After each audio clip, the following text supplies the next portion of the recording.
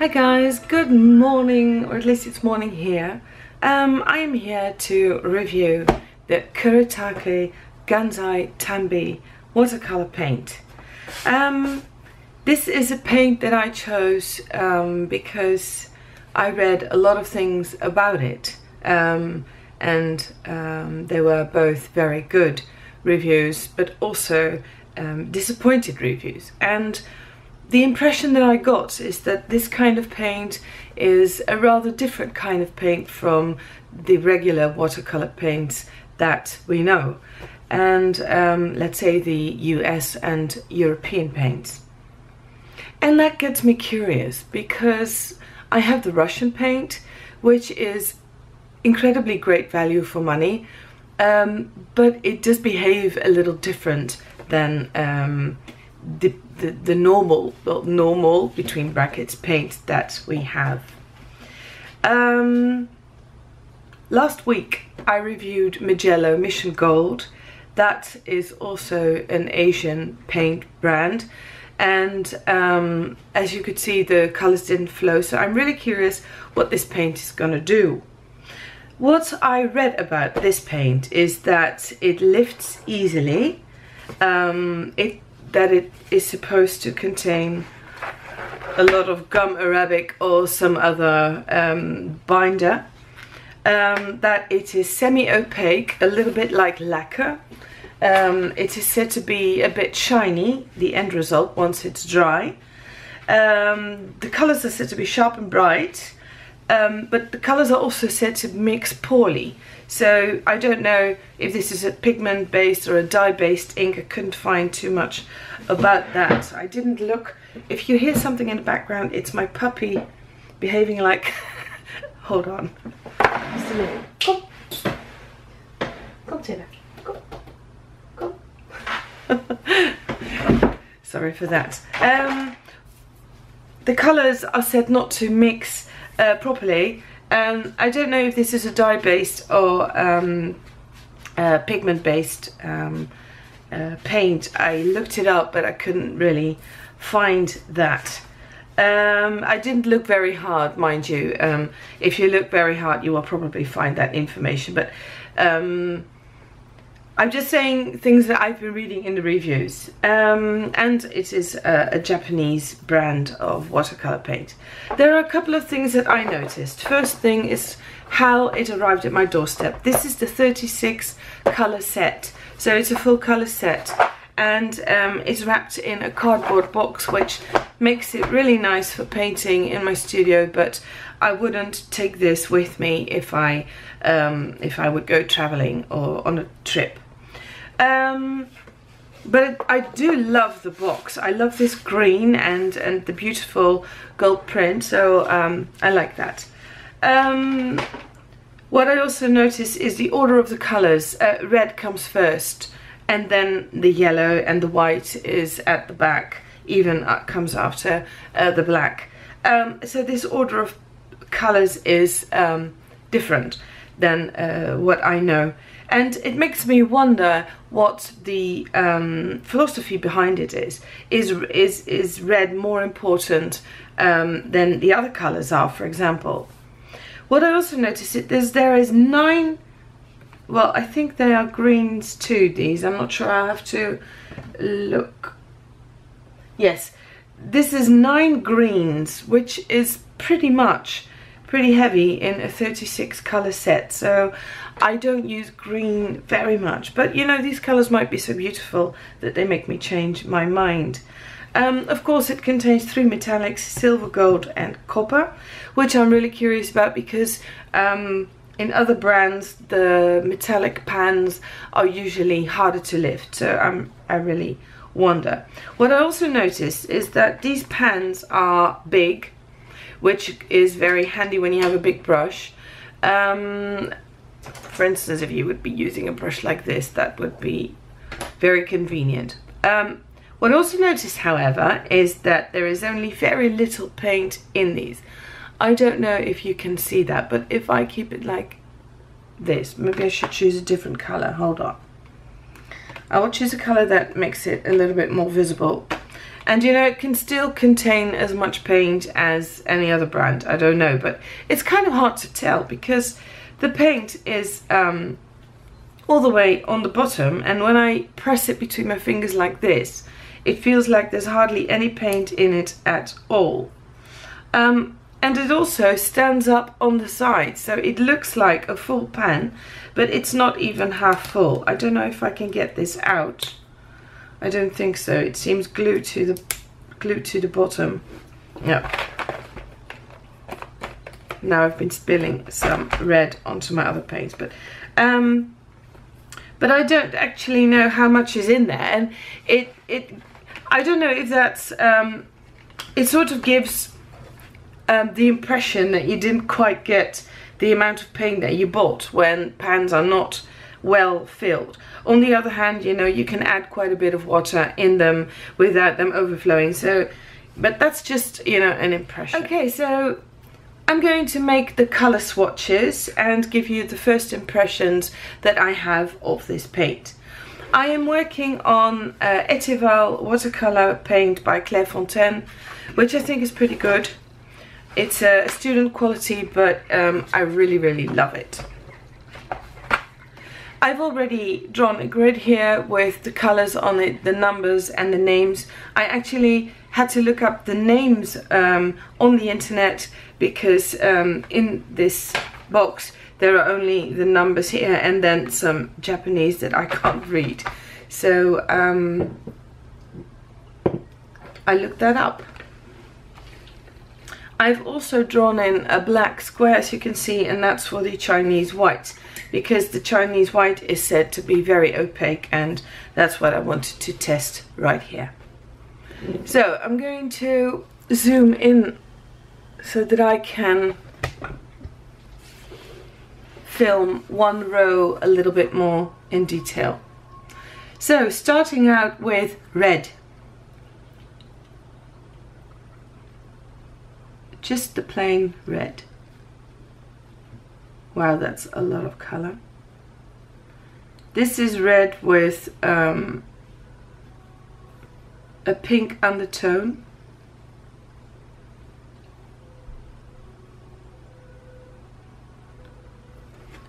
And there is quite a bit of flow happening. And moving on to carmine red.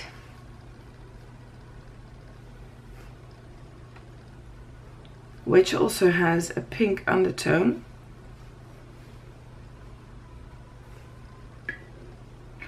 And in this bottom half I always just add water to see how the flow of the paint is. And like last week I did the Mijello Mission Gold and it didn't flow as well.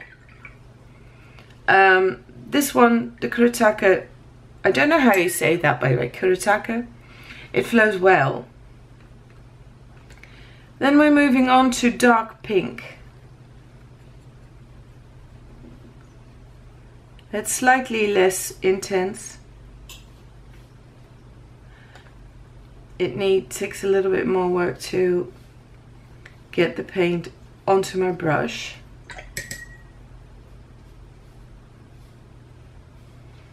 Look, there is nice flow. I read somewhere that this paint reminds people of gouache. Well, so far I can't say that I have the same experience. I work with gouache pretty much, and this is definitely not as opaque as gouache is. Look, there is nice flow. I love that. So far this paint is behaving more like watercolor than the Mijello Mission Gold was. Cadmium red.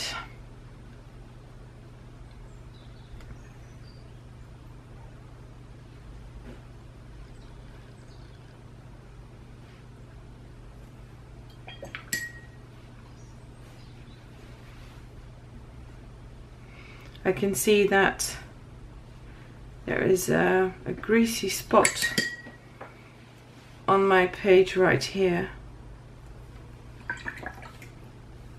But that is not the paint doing it. That is, I don't know, maybe a fingerprint, or I don't know what that is. But something is, that's my paper. It's not the paint doing that. Right, scarlet red. Whoa. Haha, I love this. This is a beautiful scarlet. Oops, I touched the pink. I didn't mean to touch it, but I did. Something big is going on. I don't know if you can hear the sirens, but I didn't mean to touch these paints on either side, but unfortunately I did. So, but you can see how the paint flows. It flows from here to there, from there to there, and from there to there. And I didn't mean to do this, but this does give me a lot of information about how willing the paint is to flow. And it's very willing to flow, so I like this. Moving on to orange, that color picked up really beautifully. That is a beautiful orange, by the way. Maybe it's just my imagination, but this color does feel a little bit Asian to me.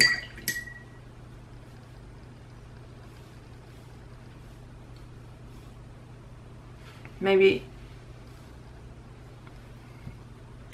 it's a different kind of orange that the European and US sets would name orange. This would be sort of a yellowish orange, and but I like it, and I'm really curious how they will dry up. I'm under the impression that this number 32 red dries up quite a bit lighter than it was when I painted it, when it was still wet.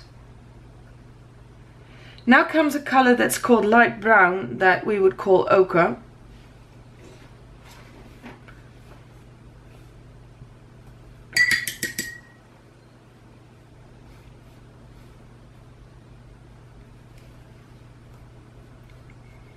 Doesn't flow as well. There's less flow in the ochre. Okay, mid yellow.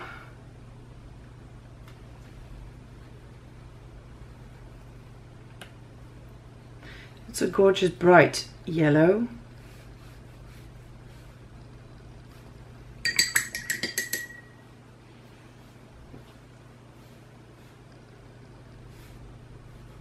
Reminds me of gamboge a bit.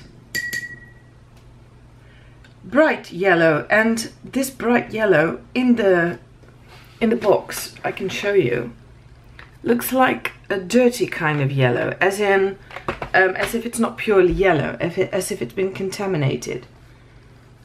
And it looks a bit like that here as well. I don't know if you can see it, but it's just like you picked up yellow paint with a brush that contained some remains of grey or something. But as you make it lighter, it does become brighter as well, as in that it doesn't look as dirty anymore. Lemon yellow. Lemon yellow is a bit more opaque.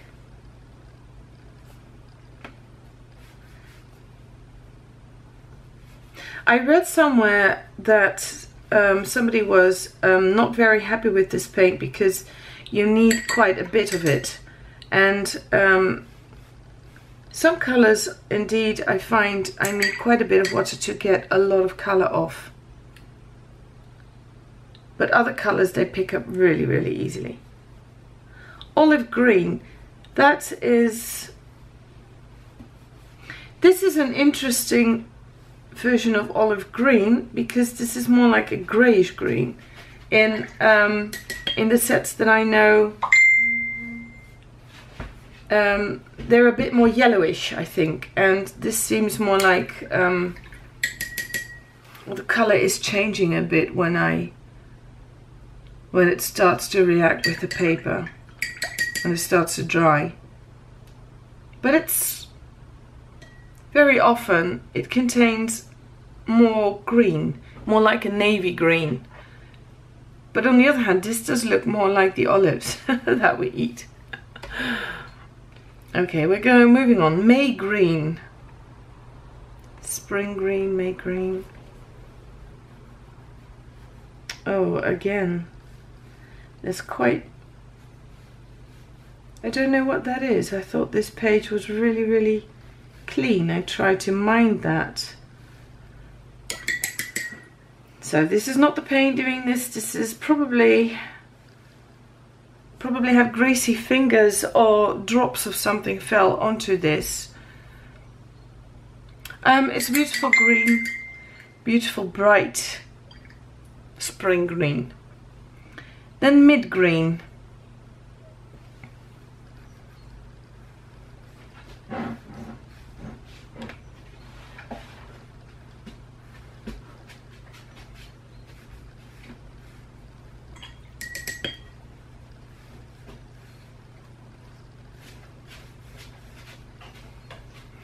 That is a beautiful warm version of green. That's a color that I would use in my work a lot, I think. I'm not too sure about the pigmentation of this paint, whether it's densely pigmented or not. Some colors are, some I have my doubts about. This is called Ocean Green.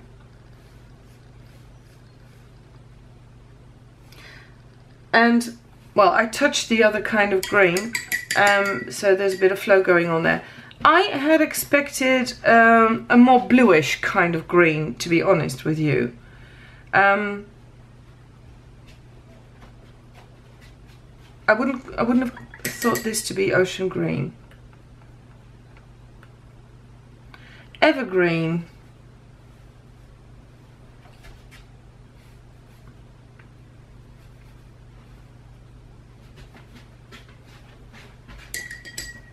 That really looks like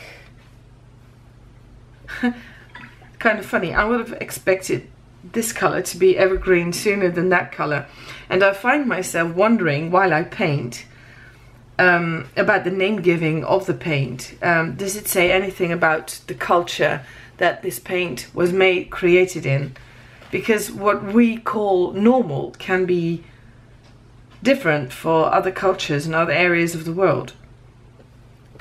So the ocean green, in my mind, would have been much bluer. But, well,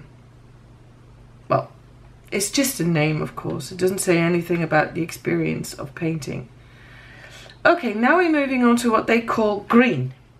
So this is green. This reminds me of green food coloring that we have. We once bought that for a children's birthday party, and it's this kind of green.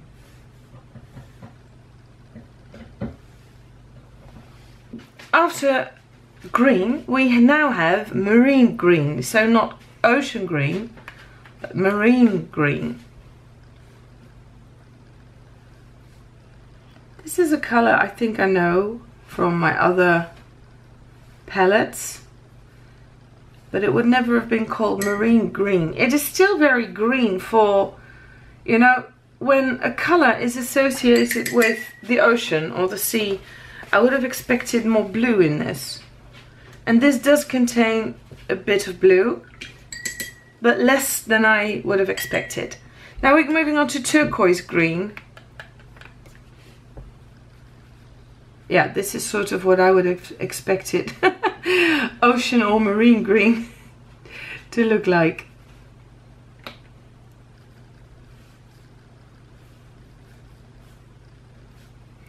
I am laying the paint on very heavily on the top, as you can see.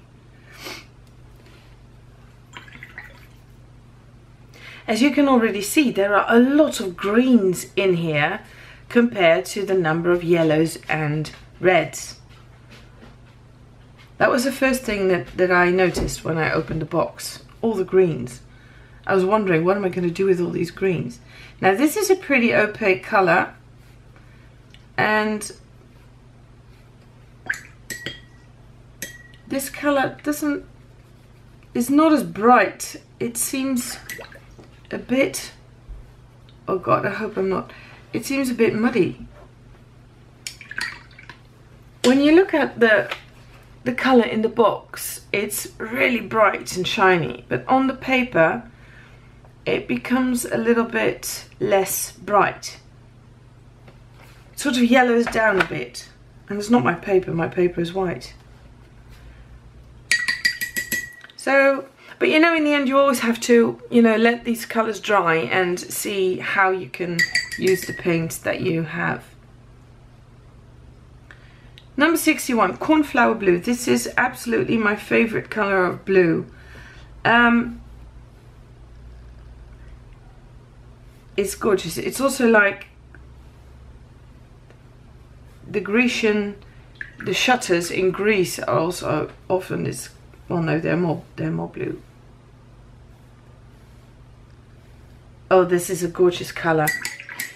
This is one of the colors I haven't been able to find a lot. I like it. There is a little bit less flow in this color, and that could be because it's more opaque, so maybe it's got more fillers in there to make it opaque. It flows a little less. I love this color though. I think I will find myself using this. Moving on to 64, Blue. That's probably what we would call cobalt blue. Oops, touched the green there.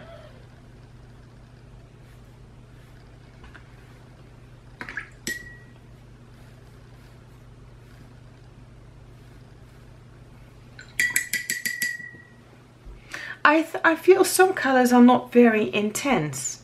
Some dry up a bit more intense once they're on the paper, but when you lay them down, they're not as intense as I expected they would be.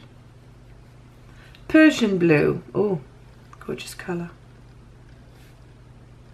It's just an opinion, but I like this color. But there is something about this paint that it doesn't.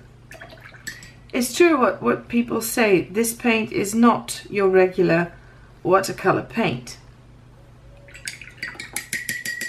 It behaves differently. It's kind of interesting. Now we're moving on to what Kuretake calls cobalt blue. Oh, this would absolutely not be cobalt blue in a European or in an American set. This is nothing to do with cobalt blue as we know it. It does make me interested in... I'm going to see at the bottom if the color... Yes, the color code is correct. So they actually really call this cobalt blue. I would say this is more cobalt blue than that. Well, let's see how it dries up. Moving on, number 66, and this was an interesting name, Menthol Violet. Menthol, I would never have associated violet with menthol. Ah! Oh, really? I would never have expected. Where is the violet? I don't see violet in this. I love the color, by the way, but is the color good? This can't be right, can it? I'm going to check the color code again. This is supposed to be 66. Let's see.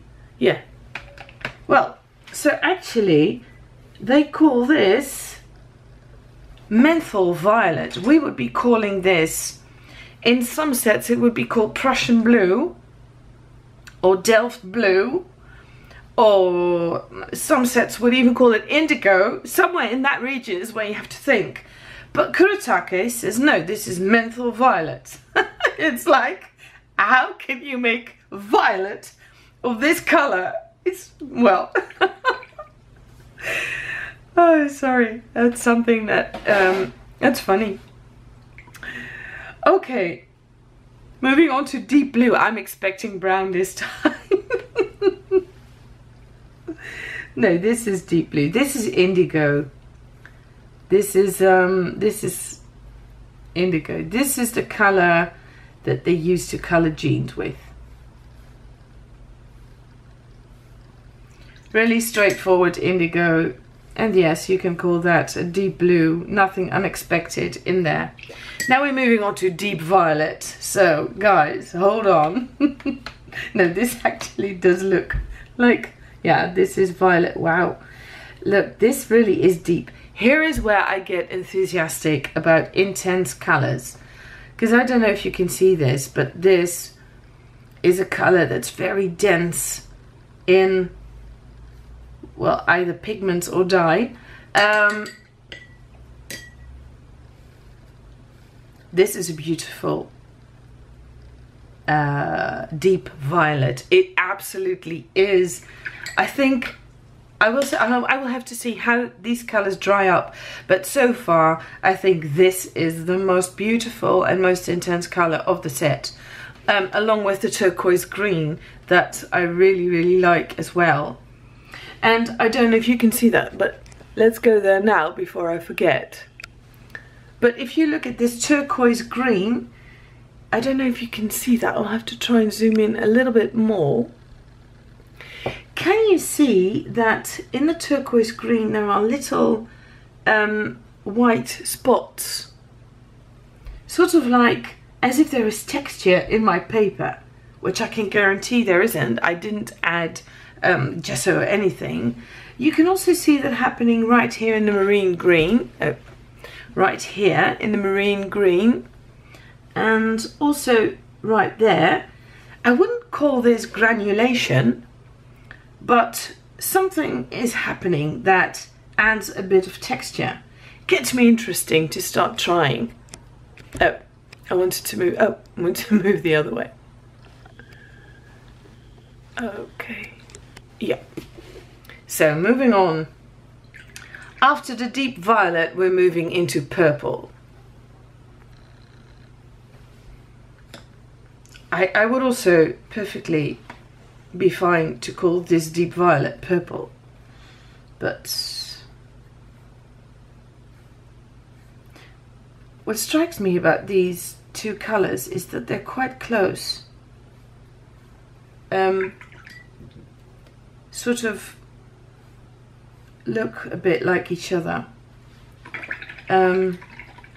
although this is much darker. Oh, now we're moving on to deep pink, because I was going to say I am missing a more mauve-like purple in this box, but sorry, I hadn't got there yet. Moving on to that, because I think that's where we're getting right now. Yeah.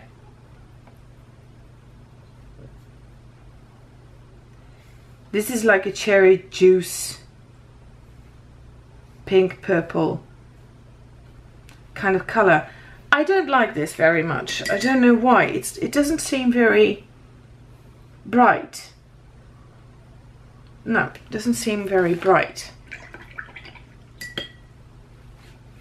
Okay, brown. Number 46, brown.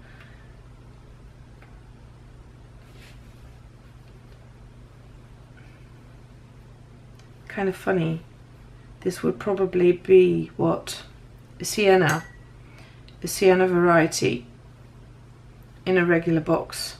Well, not a regular box, in a European box. It's a red kind of brown.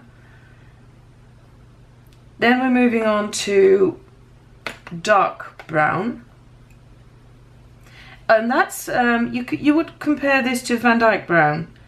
It's a greyish kind of brown, sepia. Van Dyke brown. You have to it's in that region of colors. Okay, moving on to number 20, black.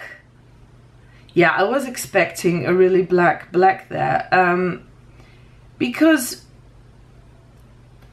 well, you know, I don't know a lot about Japanese art at all, but I do, what I know about it is I always picture that black, the lacquer kind of black, the really deep black that is often in Asian art, or well, Chinese and Japanese as well. I remember black and the black ink and the sumi drawing, so I was expecting a really good black.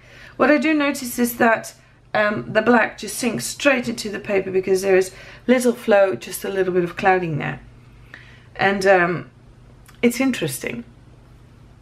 It's different than the regular European and US black, but it's interesting and it can be useful. Moving on to the Chinese white, that is said to be much like gouache. Well, I can confirm that one. What struck me about the Mijello Mission Gold last week is that the white was definitely a zinc white and not an opaque Chinese white, as it said in the box. But this really is Chinese white. This is made of the Chinese clay, I think, and I wouldn't go so far as to say that this paint is a genuine crossover between watercolor and gouache. No, I don't think so. I think this is definitely watercolor.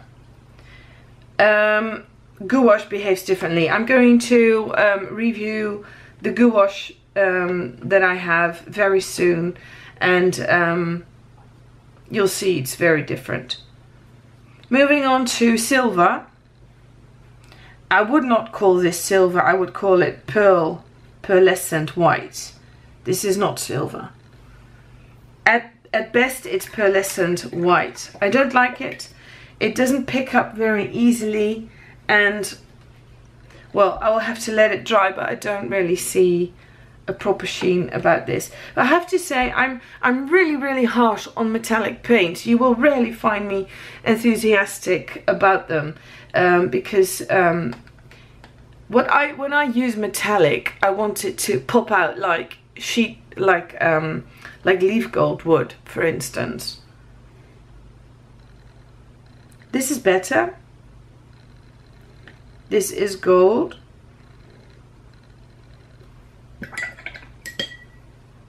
So I'll see how it dries up. And this does seem to contain some metallic particles or mica, because I can see how these little particles move on the water. So I'm really curious. Now, the last color of this set is the copper. And after that, I will get a few other color charts of other brands. This is a copper, but usually copper is warm and red. This isn't. This, I'll see how it dries up, but this looks more like well, a mix between copper and bronze. So what I'm going to do now is I'm going to let this dry, and I'm going to take out a few color charts from other brands to give it a quick comparison about the colors and the intensity. Okay, so the paint, the Kuretake, is almost dry. There's only a little drop of water there, but I'm leaving it because I can see the rest. I have a couple of color charts to compare this paint with. What I wanted to show you first is Thailand's gouache, to show you that, sorry, turn it around, to show you that it really is very different from these colors. As you can see, these colors are opaque and much more intense than the Kuretake. So I would not call these, because I read that on a couple of review sites. I read it on YouTube in a couple of videos that it was considered a mix or sort of a crossover between the two. No, definitely not. This is watercolor. It is different though than the watercolors, than the classic brands that we know in Europe and the United States. It's different, but it is watercolor. So if you want to check again, this is Thailand's gouache, and it is cheap, at least over here in the Netherlands. It is cheap paint, and you know, a little glass jar goes a long way. In fact, the first that I ever bought. I'm still working with. And as you can see, the colors are wonderful because I made this chart I don't know how many years ago. The only color that seems to have faded a bit is the rose, which is normal because I don't know any brand that can make a really light, fast, sort of opera rose kind of color. I don't think it exists. I once had a pinkish kind of purple on my wall, and it took me 5 layers of paint before it covered it well enough to be satisfied with it. But then a couple of years, no, not even a couple of months later, the color had already become much lighter. So don't expect too much there. Now let's compare this paint, the Kuretake Gansai Tambi, to the Mijello Mission Gold. And first thing I noticed is the Mijello has a few colors in there that are really sort of neon-like, the bright opera and the yellow green, for instance. I see no colors that look like that in this set except for the lemon yellow, which is a very beautiful and bright color. It is not very opaque. Sometimes in European sets you will find lemon yellows that are pretty opaque. The Mission Gold Mijello, the lemon yellow, is also pretty opaque. I think the mid yellow and the bright yellow look a lot alike. There's not much difference. And even the red and what they call light brown, what we would call ochre, there is not very much difference in there. If you look at the permanent yellow deep that we see here in the Mijello Mission Gold, it's much brighter, it's much more, how do you say that, tangy, or that it's much sharper and brighter. What I love again is a few colors stand out to me. It's the deep violet, it is the turquoise green that I don't find in other colors. The pale aqua, I don't think lives up to its expectations, unfortunately, because it's quite a unique color, I think. I don't know this color from any brand that I have. And I don't have all the colors from all the brands, mind you, but I don't recognize this as a familiar color. But, well, you know, it seems a little bit more blue in here, in the pan, and a little bit more green, so as if it's yellowed on my paper. What I love is this cornflower blue, which is not like cerulean blue. This actually is the most opaque color after the Chinese white. I love this beautiful, beautiful color. The blue, number 64, dried up much lighter than I had expected, and the same applies to the number 46, the brown. Browns do not tend to be colors that dry up much lighter in the European sets. The pigments that are used are simple, straightforward pigments, usually clays and stuff like that, so they don't really behave in a very uncharacteristic way. But this becomes a lot lighter, and thereby it reminds me of a brown that looks like this that I have in the St. Petersburg White's Night set, and that also dries up much lighter than when you apply it onto the paper. Number 46, 7, the dark brown, absolutely reminds me of sepia or Van Dyke brown. It's somewhere in the middle, probably sepia, but it also dries up pretty light if you see how much I added, how much I laid down on the paper. The black also dries up not as intense and not as opaque as it was when I applied it.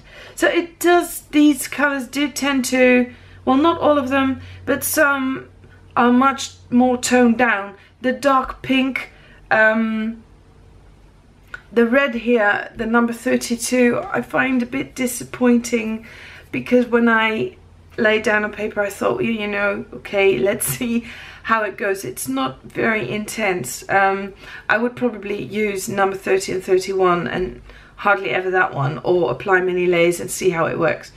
What I'm going to do is I'm going to paint with this soon and see what it does, you know. Can you lift the colors easily? What does it do I already heard that when you start mixing them, the colors will become muddy and stuff.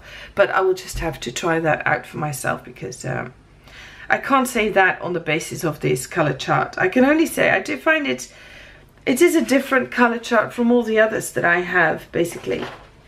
This is a very classic color chart, moving from white to the yellows, the reds, the blue, the green, the brown, and then the metallics.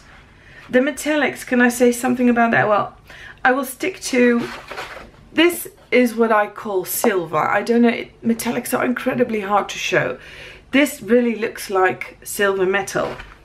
This Kuretake looks like mother of pearl. It's beautiful if you like mother of pearl, but it's not silver.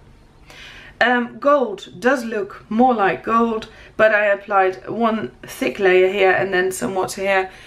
It didn't really, it's not opaque, so you would have to perhaps apply some more layers if possible, because I don't know if this paint accepts that. The copper, the same. It dried up a little bit more red and warm than I thought it would, but it would need a few more layers to really get that, you know, that it almost jumps at you, the metallic. You need to work on that, but that's just normal, because I will have to find the first watercolor paint that will really, you know, be very metallic and wonderful, especially from the pan, because it's different from tube paints, because they are more easy to use in a thicker layer, of course. Well, I hope this has been useful to you. Would I buy this set again based on this? By the way, what I can actually see on my camera right now is that the colors on camera actually look brighter when I look up at my screen than they do for me in real life. So that's kind of interesting. That's always very difficult, you know, in trying to show people something about color, because the camera is always different than what you see right in front of you in real life. But this color is definitely not this on camera. To me right now on the screen, it looks like opera pink. I don't know if it looks different on my computer screen when I start editing this video, but to me this really is not a bright pink at all. So concluding, I would say there are a couple of colors I really love. The cobalt blue, that is really not actually a cobalt blue, I think. I love that. I love the turquoise green because it's got this really remarkable sort of white dotted effect.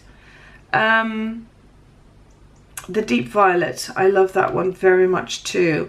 And the menthol violet, which is just, this is the most outrageous name that I have heard, because I don't see any violet in this. You would say menthol is cool, so it's a very cool violet. Well, it's incredibly cool because I can't find the red in the violet. And I would say that every violet would have to contain at least a little speck of red. So the deep blue here is really, as you can see, and that's kind of funny, this is denim. If you would buy this color, then expect to use it as denim. If you are a designer of fashion and you are going to design a denim line, use the Kuretake Deep Blue number 67, because this is absolutely denim. And also with the texture of the paper showing through, it actually really looks like it's woven fabric. So denim. So I would not compare this set to an artist set as of Schminke, Rembrandt, or Winsor & Newton, because it's different. Is it worse? No, it's different, and some colors are not as intense as I would have hoped they would be, but I think this paint has its use.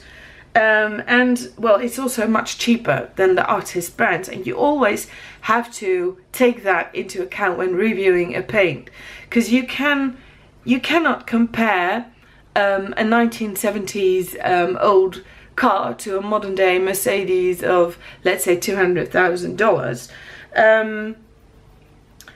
Not saying that this is an old second-hand car, but you know, it's just two different things. It's apples and pears.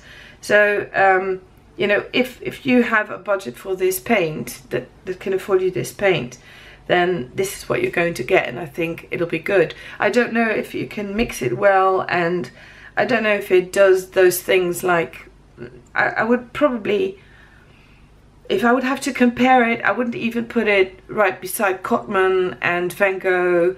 I would probably place this in the category of the White Nights paint.